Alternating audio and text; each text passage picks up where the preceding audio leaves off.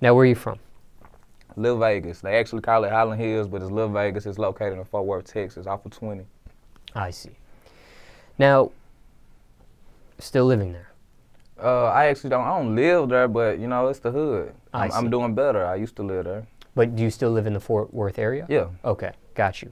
Now, explain the difference between Fort Worth and Dallas, because they're right next to each other. Is one considered a suburb of the other city, or is it considered its own city? Explain for somebody that's not familiar. It's two different cities. It actually has a couple cities in between it. So it's so big that when you say suburb, it's suburb neighborhoods in both Dallas and Fort Worth. Not saying it's not hood, but you got suburb in both areas. So nah, neither one of them is just actually suburb, but you do have suburb areas in them. I see.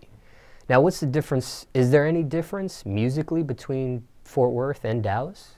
It's not really that much of a difference because we so much close. So whatever y'all might be talking about in y'all raps, we might be talking about the same as far as designer, drug, clothes, whatever. We so close. So it's not much of a difference, but you do have artists that are different from our artists. Now, I know every city can be different. It can be territorial, especially amongst rappers. Is there beef between Fort Worth rappers and Dallas rappers, or are you guys pretty much close working together, that sort of thing? To be honest, it ain't really no beef, but you got people that you might have some misunderstandings, but the way that our career going now, it ain't no beef between Fort Worth and Dallas. You might have some personal issues, but not no beef at all to where it's a city beef. I see. I got you. Now, I've been hearing a lot of Dallas music for the last several years, maybe even a decade, but I've never seen this turn up with Fort Worth. I always used to see Dallas artists get booked in Fort Worth, that sort of thing, but I never heard of a Dallas rapper really popping out of Fort Worth. But it seems like there's a movement, rappers coming out of Fort Worth now. Has it always been this movement and stuff going on? People are just now hip to it, or is there a sudden resurgence of what's going on right now? To be honest, nah, it haven't been like this. That's why you never really seen no Fort Worth artists come out. And that's true. You got a lot of Dallas artists that came down to Fort Worth and was getting paid. When I was coming up, Fort Worth artists don't get paid when they go to Dallas, but Dallas artists can come to Fort Worth.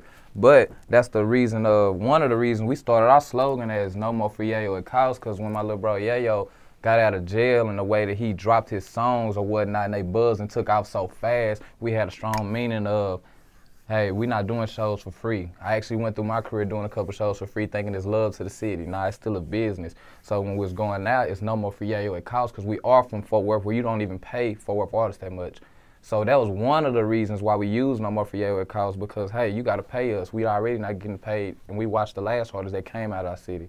So now it hadn't always been the same. And with me being with my little bro Yayo, when he got out of jail and the takeoff that he took off on, it's not no normal takeout, so that's like one of the first at the city.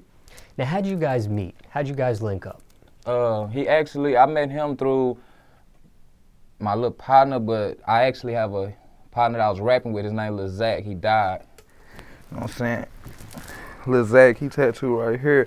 It's actually my little bro Yayo cousin, you know what I'm saying? Well, they got shot together when he was like 15, Yayo was 15. They got shot together at the club, and Zach didn't make it. So that was one of my partners I rapped with, only partner, no group, nothing. He's the only person I rapped with, period. To where when he died, I was already on some shit like, I'm gonna do this by myself. But like I say, I got a little partner, his name was Jewel, Free Sonny, you know. He was like, he brought Yayo to me and told me, hey man, my little bro wanna holler at you, wanna get in the game, you know what I'm saying? And I wasn't just a big of a rapper, but I was like the biggest thing in the city. Then my partner just died, which was the biggest thing. Once he told me one time, I ain't really peep it out. Yayo came back, he brought him to me again. Hey, my little partner wanna rap. He spit a song, and it was from there on. Once I told him I got you, we gonna go, we went. And we never, it's like we got married to the mic from that day on. I see. I got you. Yes, I remember when Yayo came on and talked about the shooting and that sort of thing, and that whole incident.